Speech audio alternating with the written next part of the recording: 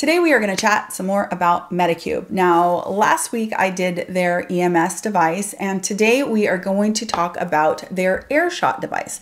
Like I said last week, I purchased all of these devices myself. These are not sponsored videos, and I am not an affiliate with Medicube. Really what I want to do is just give you the most unbiased, kind of lay out the facts, and also lay out any science that I have come across, any knowledge that I have of the modality, and just kind of give you my opinion. I also am going to, of course, demo the device, as well as let you know my results after using the device for a little bit, a little bit of time. So we're going to talk about all of that today. If you are new here, my name is Penny. I am a master esthetician. I would love it if you would subscribe to this channel before you go. Here we do all kinds of product reviews. I do protocols. I love to do device reviews and kind of go over the science and the specs of different devices, what's new in skincare. I absolutely have a passion for skincare, and I hope that if that is of interest to you, that you will consider joining the fam. Click that subscribe button down below and tap the bell so that you're notified anytime I drop a new video. Let's get into this one. Okay, let's quickly go through what the Air Shot is and what they claim. First of all, this is a handheld device that is needle-free mesotherapy.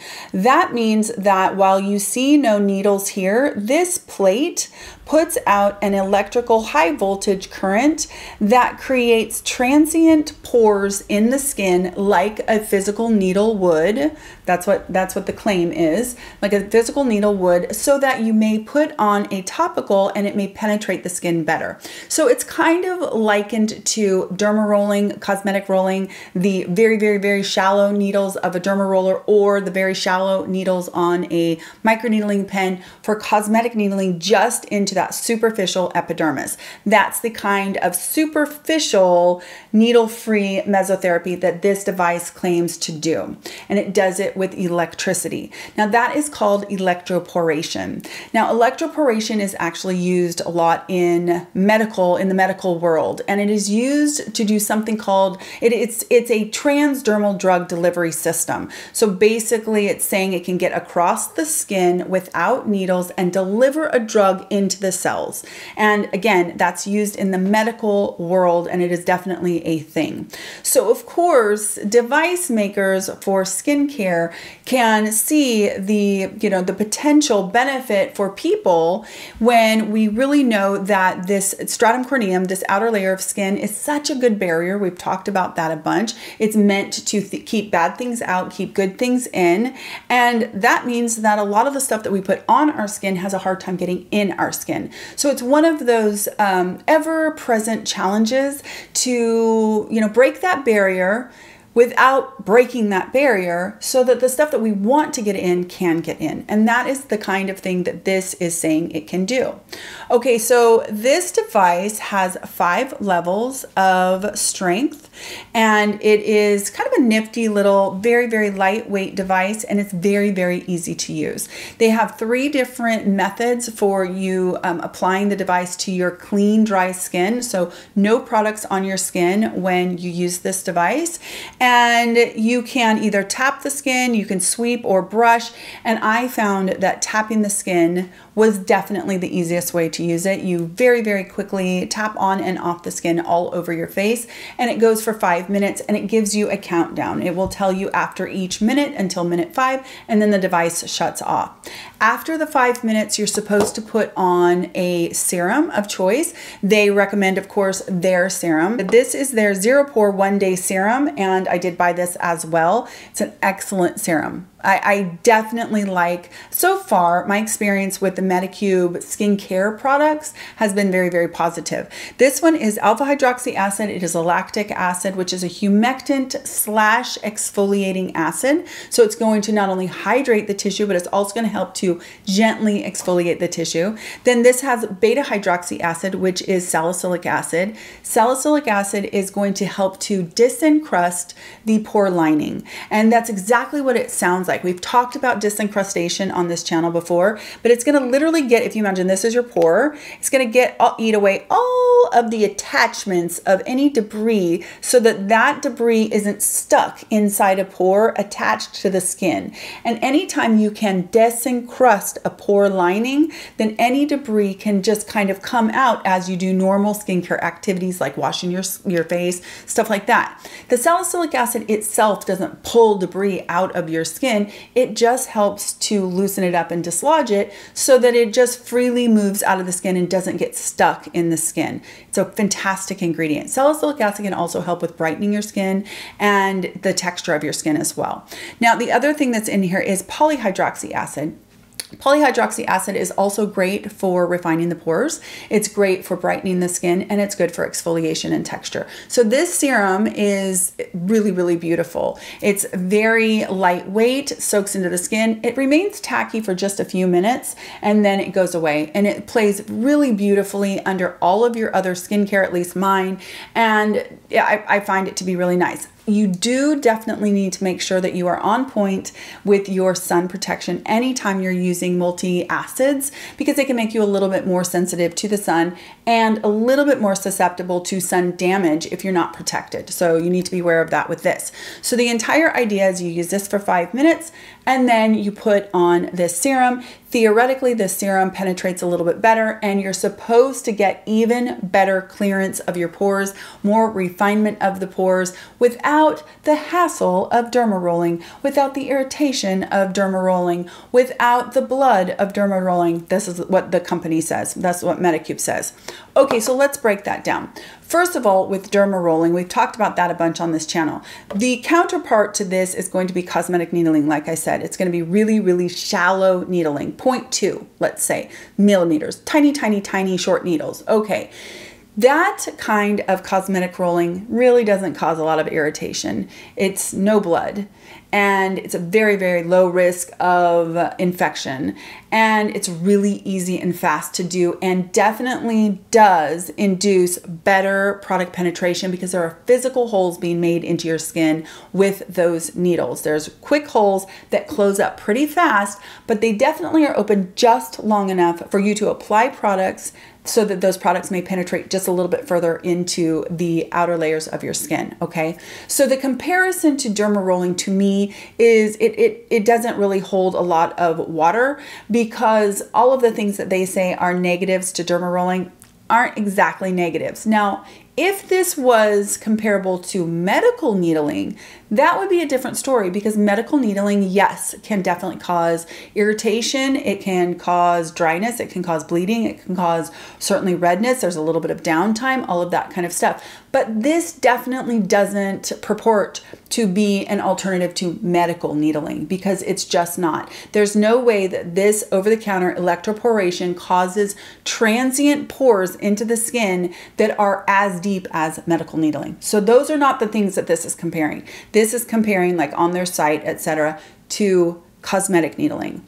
But it's not a very good comparison, because everything they say that's negative about the cosmetic needling isn't really a thing. So I take issue with that to begin with. Okay, but let's get back to this device specifically. Now, when we talk about electroporation, what's really important for you to understand is that there's a lot of science that says that electroporation may actually cause cellular damage. It's a possibility. Now, there are other scientific studies and papers, etc. I will link several things in the description box that say that the cellular damage is minimal and that the cells can come back to homeostasis after they repair themselves. So there is definitely a question if the electroporation actually does work, whether or not it causes some cellular damage. So you have to ask yourself, is it worth potentially causing some damage to your cells in order to maybe get some better product penetration? Okay, so that's my first issue with this device. Second issue is that the transient pores or holes that the device makes with that high voltage electricity are just that. They're ultra transient, meaning they open and close very, very fast. The way that you use this device is for 5 minutes. It gives you this whole countdown, and as soon as you're done, you apply the product. the likelihood that the holes that were created in the first 4 minutes and 58 seconds are still even open is pretty unlikely. Maybe the very last place that you touched might have a little bit of an opening. Everywhere else, the entire point of electroporation is transient pores. So quick open, milliseconds, open and close for drug delivery. When they do this in medicine, it is a careful, quick dance of application of a drug and application of the electricity, and that has to happen in a certain way. It is definitely not 5 minutes later applying a drug or, to get across, transdermally get across. So I take issue with whether or not this actually even does work. Editing pen here, I have to pop in really quickly because as I was doing a little bit more research on electroporation after I already filmed the bulk of this video, I did come across an article that is in support of electroporation and does indeed indicate that the transient pores that are created with electroporation may actually stay open longer than just while the electric field is being applied to the skin. The literature suggests that there are two types of openings that happen. One is a larger opening, and that opening is right as the device is being applied, as the electrical field is being applied to your skin or near your skin. That transient opening is open and closed in like a millisecond. That's a large pore opening that would allow larger molecules to get into the skin. Then this is saying that they're finding in literature, and I will link all of this, that it appears that there are smaller pores that remain open for a long time after the electrical field is applied. So if that is the case, then theoretically applying a product after you're done doing this could actually work. The thing that I want to point out, and you will see when you see this on the screen, is that what they're saying is those large openings that are happening while you're applying the device, whatever electroporation device you are using, those are able to take in macromolecules, so bigger molecules.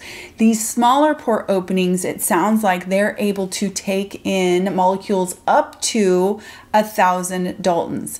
Now, don't get in the weeds over Daltons. Daltons are to molecules like pounds are to us. They're just a measure of weight and size. And so a Dalton, the more Daltons there are in a molecule, the bigger the molecule is. Now, we already have something called the 500 Dalton rule. And basically what that is it's saying that any molecule that's over 500 Daltons, it's going to have a hard time getting in just normally when we put it on our skin with no help of anything past our barrier. It's just not going to get past. It's too big. This is saying that it sounds like these small pores that remain open after the treatment is done for a while, even hours, it's saying it could be open for hours, they may be able to accept molecules up to 1,000 Daltons. So in order to get a little bit of reference here, I thought that we could look at what the Dalton size is of various things. Now, lactic acid and salicylic acid and polyhydroxy acids, they are all already smaller than 500 Daltons. So this serum is going to penetrate already because it already passes the 500 Dalton rule. It is smaller than 500 Daltons, so we already know that it can penetrate and do what it needs to do. It doesn't really need the help of a device. Okay, so there is that. However, I suppose there could be an argument that if there are small pores, perhaps that could work even better. I'm sure that that's an argument that could be made. But what I wanted to point out is that lots of things are going to be larger than 1,000 Daltons. So while this may create small pores that do stay open, if you believe this particular literature, which I will link, if it is true that smaller pores stay open for hours, they still can only allow in things up to 1,000 Daltons in weight. What would that be? That could be peptides. And I will say that I am sort of newly intrigued by this after coming across this literature, because peptides are, if you're not aware, they are comprised of amino acids. They are strung up amino acids. Typically, an amino acid is about 110 Daltons in weight. And a lot of times you get multi-amino acids together and they form a peptide. Now, obviously, once you get 5 peptides together at 110 Daltons per amino acid, you're already over your 500 Dalton rule and you start to encounter that issue with penetration. It's already too big. But if you have a device like this that does actually keep some of those small pores open, then that does leave room for some of those peptides that are like pentapeptides, so that's 5 amino acids put together, and then your peptides that have 6 or 7 or 8 amino acids strung together. For that, this could be very interesting. So I wanted to lay that out. When I came across this, I thought I have to share that information. It's going to be just stuck in this video. It's probably going to look all disjointed and weird, but I definitely wanted to draw your attention to that. So that does make this a little bit more interesting to me, I will admit. And I'm still thrown off by the burning flesh and hair. I'm thrown off by that, but this definitely throws a little bit of a wrench at my monkey, and I'm going to explore more. Wanted to give you all of the information so that we have it all laid out. Okay, back to the video. The other thing about this is that when you are using this device, at least in my experience, I can smell burning hair and flesh. Now, it could just be burning peach fuzz. It really could be, but it has that kind of distinct smell of singed skin / singed hair. So for me, that's one of those things that is a huge red flag. I don't really want to be burning the hair on my face. If I get around the perimeter, I don't want to burn my actual hair that's supposed to be, on this part of my head. I certainly don't want to singe my eyebrows. So you have to be very, very careful with where you apply this device. But beyond that, to me, my common sense says if I am singeing the upper layer of my skin and singeing hair, what damage is that doing?